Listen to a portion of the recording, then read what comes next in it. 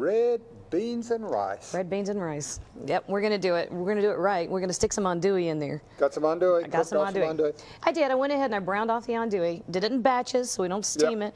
I rendered what little fat I could get out of there. Yeah. All right. So then we have the trinity. The trinity. Right? Just onion, celery, and bell pepper. I'm going to put it right back into the same pan where I did my andouille.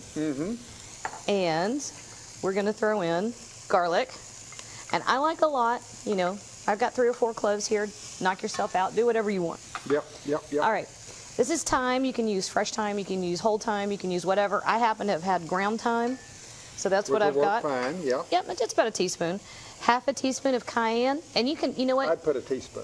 I would put I would definitely put a teaspoon. But we got a lot of folks around here with little baby palates, so we have to be careful. That's true. And plus, I'm going to add some Cajun seasoning, which, you know, Cajun seasoning is just salt and pepper, thyme, oregano, cayenne, and they just throw it in there for you. And there are several good ones around. There are.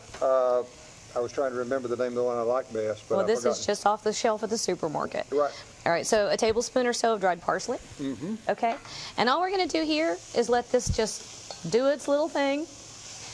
We're going to pretend that I remembered to throw in a cup of water. As my Aunt Gert from Louisiana would say, we're going to sweat it down a little. Sweat it down a little. Right. Well, you're letting the flavors kind of begin to develop, and you're letting the moisture that's in those vegetables start to deglaze your pan for you. Yep. Right?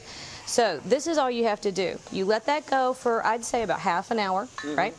And then this is our kidney beans, and we talked about this. You can use pintos, kidney beans, red beans if you can find them. Red beans if you can find them. They were all over the place a couple months ago. Canned or dry. Canned or dry. These happen to be dried. I simmered them last night. Right. Yep. But you can use canned. Yep. And these go right in here with everybody. And we're not going to go into all the folklore about red beans and rice. But isn't it fun, though? They're good and easy. There's lots of stories. Everybody has their own story. Mine is that they were always done on Monday because that was wash day. And you didn't have time to do anything else. Well, mine was that it was done on Monday because you had to use up the bone from Sunday supper. And my opinion is that both of those are right. Well, I think they are both right. And you serve that over rice. Serve it over rice. And this is what you have when you're ready. Can we get that? Let me get it in here. And I'll tell you, if I had a big old bottle of hot sauce, I could make myself really happy. Yeah, I'm with you. Get the recipe. We'll even tell you about the hot sauce.